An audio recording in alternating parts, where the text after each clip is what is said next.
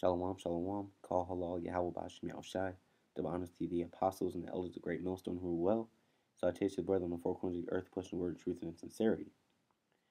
Today's GMS motivation video is going to be on institutional racism and and particularly the educational aspect of institutionalized racism and how it affects our people, in the everyday life, especially the youth, growing into adulthood and how they're perceived in society, and counted out, you know, as a subject of institutionalized racism.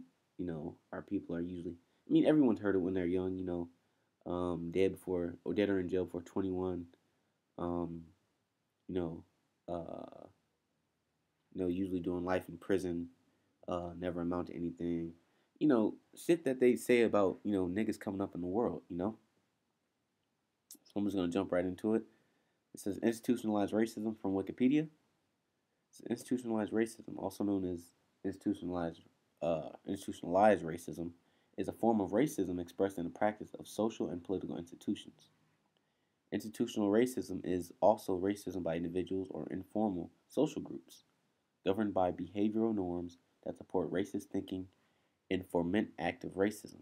It is reflected in disparities regarding wealth, income, criminal justice, employment, housing, healthcare, political power, and education, among other things. Whether implicitly or explicitly expressed, institutional racism occurs when a certain group is targeted and discriminated against based on race. Institutional racism can go unnoticed as it is not always explicit and can be overlooked. Right? Because institutionalized racism is really racism on the fly. Racism that flies under the radar. You know, they're not going to tell you that they're openly racist, but the actions that they perform, that affect your everyday life are in fact racist. Let me see. Let me go down for a second. I want to go into this affirmative action just really quick. Now, as we all know, the affirmative action was a bill that was signed for basically people of color to get into these higher institutions, higher white Ivy League institutions, and of higher learning. But the thing is, President Bush, he actually, when he enacted the affirmative action, he tried to actually pull that out. And what he did was he enacted quotas. So there's only a certain, so you can hire, you can admit, a black-sided Native American, but only a certain amount to keep your institution, to keep the what do you call it, the image of your institution up, and only hire the ones that actually what do you call it, that adhere to our image. That's where you get the jakes that don't remember where they come from, the ones that try super hard to assimilate to society. Those are the ones that we want in our schools and our institutions. Not those niggas from the street corner, the niggas from the hood, but the niggas that act more like us. It says another impediment to affirmative action, another impediment to removing barriers to diversity occurred in the 1990s when former President George H.W. Bush attempted to eliminate affirmative action during his term of office. He ordered the use of quotas, preferences set aside on the basis of race, sex, religion, or national origin be abolished in hiring. Right, so those quotas, he wanted to destroy those quotas. Like, look, ain't no affirmative action no more. They can hire whoever they want to, and they want to hire white people, they can hire white people. Congress responded with the Civil Rights Bill Act of 1991, which only covered the terms of settling cases where discrimination had previously been confirmed. So even that didn't help. They filed a law, a Civil Rights Act, but that only helps when you have a previous case. If it's a new case, you're shit out of luck. It had been near impossible to prove a case of institutional discrimination in the courts, and many other cases were terminated upon imposition of a consent decree. So, like that saying goes, it's not what you know, it's what you can prove in court. So you couldn't even prove active institutional discrimination. That was what the Civil Rights Act of 1991 was for, and they knew that. So it looked like the Supreme Court or Congress was helping the African American community, but in turn, it was actually working with, the president. It says this fueled the rise of 1996 in California Proposition 209, a ballot initiative abolishing affirmative action in California universities to counteract what conservative critics saw as reverse racism. So that was the birth of reverse racism, you know, enacting the affirmative action. This is where members of a minority group get preferential treatment over the majority as a remedy for past wrongs, and the voters can be swayed by specious arguments against this to vote the anti affirmative action measure into law. This closed down the avenues affirmative action initiatives had opened for blacks to have race counted as a factor when accounting for different rates of acceptance to universities. So all that was being shut down, and consequently to employment discrimination lawsuits that sought redress from discriminatory hiring. You know, it says this is where the arguments for redress for past wrongs under the catch-up provisions no longer worked in favor of claimants. So they were trying their hardest to get rid of the affirmative action that was created. So it no longer worked in our favor. You know, and so they're doing everything that they can to keep the blacks and the Native Americans uneducated. Now let me go down to this little section in education. It says in education, standardized testing, like those statewide tests that you would have, twice a year in grammar school, has also been considered a form of institutional racism because it is believed to be biased in favor of people from particular socio-cultural backgrounds. Some minorities have consistently tested worse than whites on virtually all standardized tests, even after controlling for socioeconomic status, while others have tested consistently better. The achievement gap between white and black students mirrors the gap between the two groups in a variety of IQ tests, many of which are designed to be culturally neutral. The cause of the achievement gaps between blacks and Hispanic, white, and Asian students has yet to be fully elucidated, which means to be solved, because they put us in these low income neighborhoods and they put us in the ghettos. They put us in these basically these ghost towns, where there are virtually no resources for anyone to better themselves.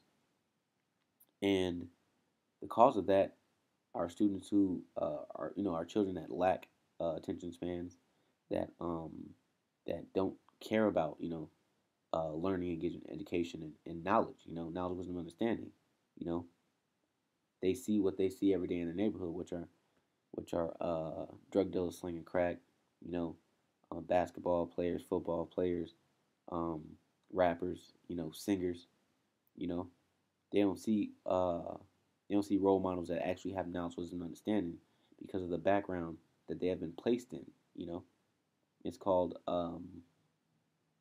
social engineering. I want to go to this higher education clause real quick. It says in the 1960s, students of color started attending colleges and universities in record numbers after the passage of the Civil Rights and Higher Education Acts. However, the obstacles of integration in predominantly white institutions of higher education led to unforeseen obstacles for faculty and students of color working and studying in such environments. According to a review of educational research, tension and violence followed. One reason being the lack of preparedness of many colleges and universities to teach a diversity of students. Initially, it was also difficult for many black students to attend college due to the poor quality of education in segregated schools. Right? So it's put us in segregated schools where we have worse education systems than they have. Outdated books, outdated technology, so we don't learn at the pace that they learn, and it's all, like I said, it's all by design. It's all social engineering, So the next generation that comes along will be, deliberately dumbed down, while the Edomite generations are being constantly excelled. So that's how they create this so-called achievement gap between blacks, Hispanics, white and Asian students, which are Israelites, Moabites, Ammonites, and Edomites, The 1954 Brown versus Board of Education decision was the beginning of the process of desegregation and the elimination of de jure discrimination. However, it was hard to determine the challenges that the process would present and the obstacles that would continue to this day. Both verbal and physical abuse continue. The increase of racial tension and racial incidents in institutions of higher education is said to be due to the lack of knowledge, experience, and contact with diverse peers. Peer group influence, increased competition and stress, the influence of off campus groups and media, alcohol use, changing values, fear of diversity, and the perception of unfair treatment, And that goes both ways, because what Esau has been doing to Jake for all these years, they have a natural resentment towards Esau, and of course Esau has a natural resentment towards Jake, especially since Jake's infiltrating all their institutions that are supposed to be for them. So of course they're gonna feel some type of way, and there's gonna be fighting, there's gonna be alcohol use, there's all these things are going to happen.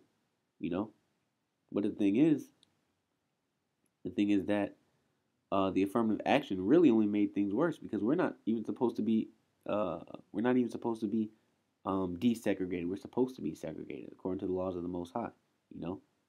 If we were segregated, none of this institutionalized racism and this this unfair treatment and affirmative action, all this crap wouldn't even have to be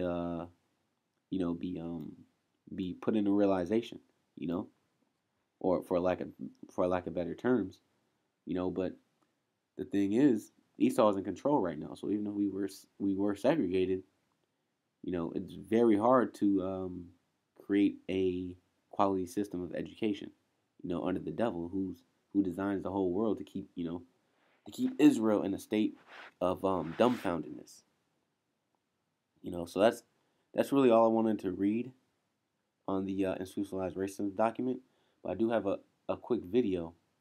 It's a video from Vice News, and it's about the students in Detroit, how the institutionalized racism basically is rampant in Detroit, and they're not getting any type of resources and any type of help with education. So I wanted to play this really quick, and it's all by design. The state of the state of Michigan is what do you call it? Purposely, withholding educational resources from the inner city youth in Detroit, which are mostly Jake, man. It's mostly Judah, Benjamin, and Levi, and the rest of the tribes. In September, 7 Detroit students filed a lawsuit against Governor Rick Snyder and other state education officials. They argue that the state of Michigan is violating students' constitutional rights by depriving them of literacy. Yesterday, the state filed a motion to dismiss the case, claiming that there is no fundamental right to literacy. But the court battle is far from over. A week after the case was filed, Jay Caspian Kang visited one of the 6 schools named in the complaint. Hello? You at the bus stop. Right now, I'm waiting on the bus, getting ready to go to school. Gotta get up a little bit earlier than everybody else because I live so far from the school. So, yeah. Osborne Evergreen Academy is a high school on the east side of Detroit. 89% of its students aren't reading at grade level, which is typical for a Detroit public school. Jamarie Hall is a senior at Osborne. He's classmates with one of the unnamed plaintiffs in the lawsuit. What's your favorite subject in school? Math. And you took pre-calculus last year, right? Mm-hmm. So what math class are you in right now? Pre-calculus again. Why did that happen? Like, why are you taking the class over again? Really, I don't think it's enough, even another teacher probably available to teach the next math class. And even if it is, it's probably not even no books for that math class. Mark Rosenbaum, one of the lawyers leading the case, says that this is the first time anyone's argued that literacy is a basic right protected by the 14th Amendment. Literacy means the capacity to read, to learn, and to understand. That's the argument here. The 14th Amendment is about equal citizenship, equal access to the institutions of a government, equal opportunity to learn, equal treatment within the schools, which after all are the engines of the democracy and the great equalizer. And that's what the argument is here, that all children, no matter their race, no matter their class, have access to literacy. The suit argues that schools aren't equipped for learning. Problems range from teacher staffing, lack of books, and rundown, unsafe facilities. Like the bathroom sinks don't work. There's no doors on the bathroom. The classes, it's subs. It's so many subs, different subs every day. Water fountain doesn't work. It's just books, no books. Books old, torn up, got to get taped up. The teacher got to put the assignment on the board and everybody got to copy it down just because it's not enough paper to make the copies. The school be so hot in the summer, so cold in the winter. Why do you think the schools are in this condition? I think people don't care, and I think that they think that we don't care. Like, that everybody just on their agreement that it's cool. But it's not like that. It's not like that at all.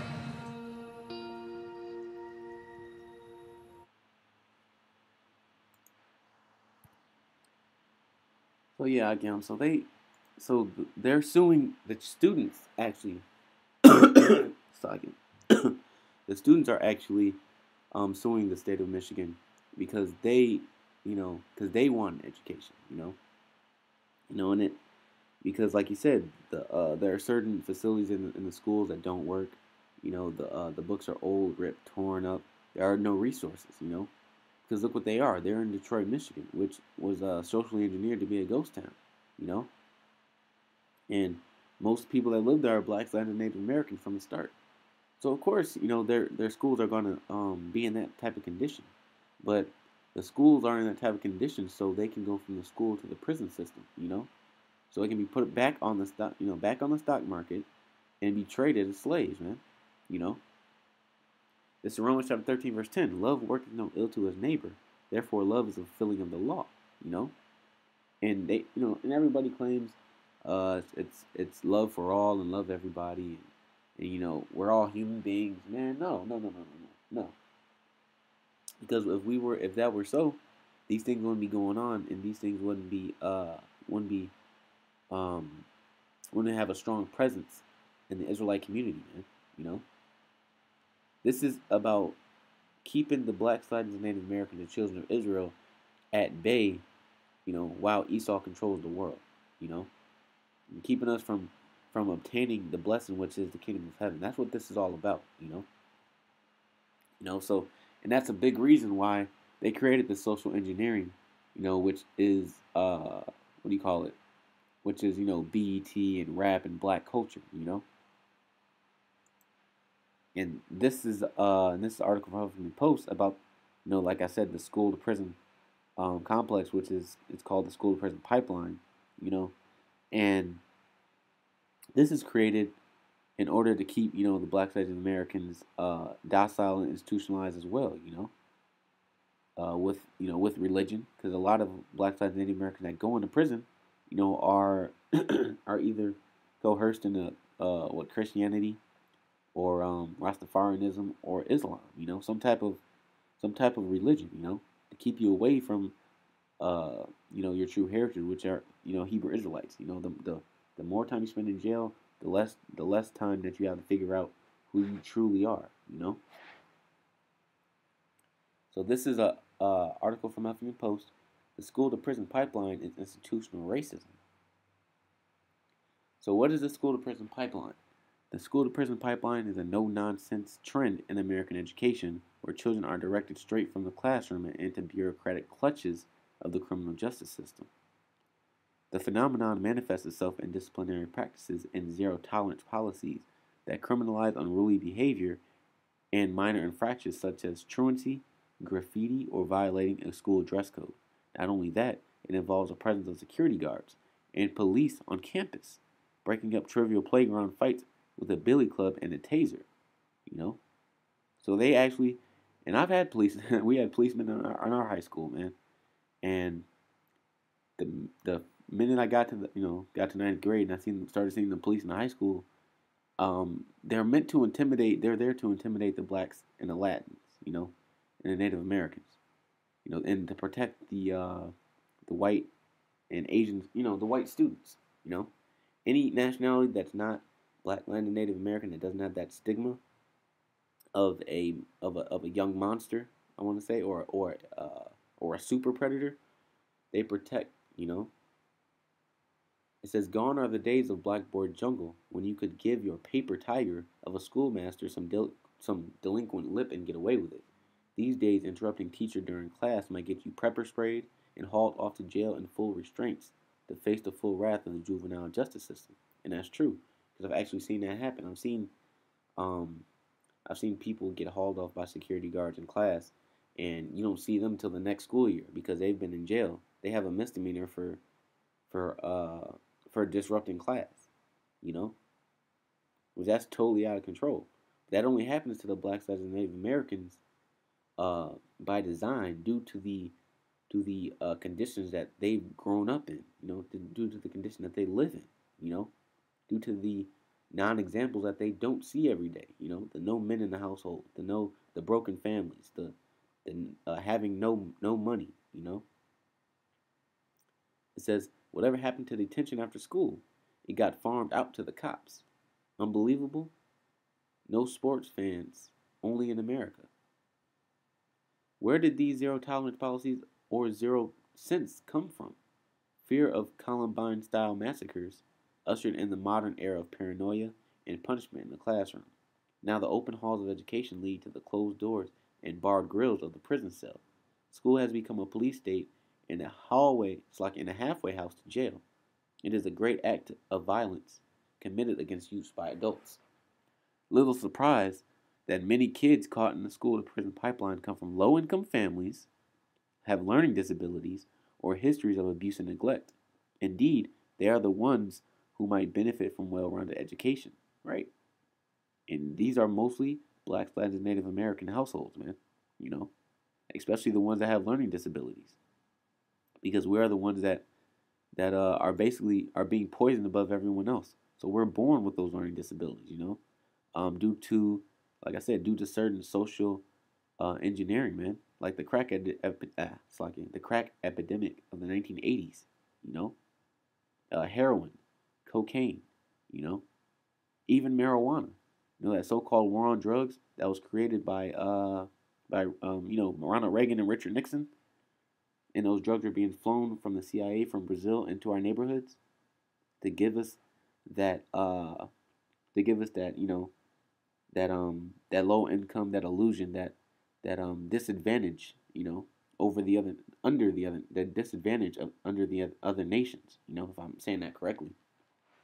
They give the other nations the advantage over us, Slovakia, you know. So, and it says histories of abuse and neglect. That could be drug abuse, you know. That could be any type of mental abuse, you know, being raped, you know, seeing murders happen before your eyes, things like that, man. You know, which is also a fact of, you know, those drugs, the gangs, things of that nature, that are all created by Esau. It says, indeed, they are alienated, excluded. Instead, they are alienated, excluded, criminalized, and written off by society. So, what exactly is the school to prison pipeline? Simple.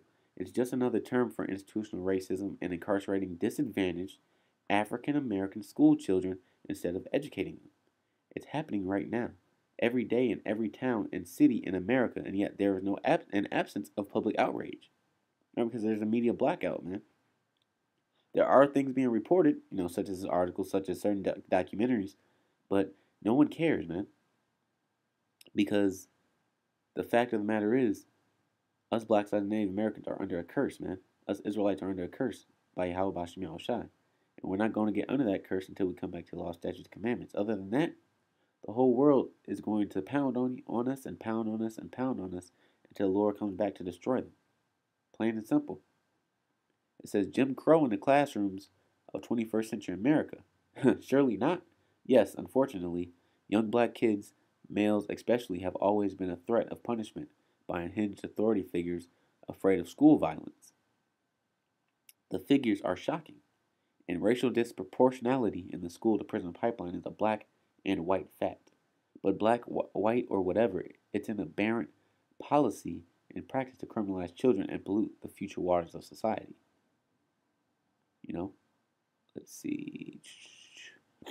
Oh, like I said, I want to go down a couple paragraphs because, like I said earlier, You are to be traded on the stock market, and actually be profited from. Like they have something called convict leasing, which is basically has been an act since before the Jim Crow laws. It's actually um, a law that was in effect that went into effect after slavery. The post-slavery laws. Um, and what that is basically is you're sent to prison, for a petty crime, and then you're leased out or contracted out to certain businesses, and you're basically forced to work for free, you know, and you're basically forced to work all long hours of the day, just like you're in slavery. So actually, slavery never left, and that Jim Crow or that and that convict leasing is still evident today in most of your prison systems. And it's a funny. And there's a movie you can watch. It's hilarious. It actually is a funny movie. But they made a joke out of it, but it's really not a joke. And the movie's called Life with Eddie Murphy and Martin Lawrence. As Bernie Mac and a couple guys in it.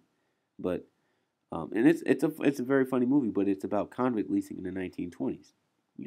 And how basically they're throwing us back into slavery, and they give you life sentences on purpose so that you can never get out of prison. So that you can continue to help the industrial prison complex. That's why blacks, Latin, and Native Americans get more time for the crimes than whites in other nations. Because they're throwing us back into that slavery.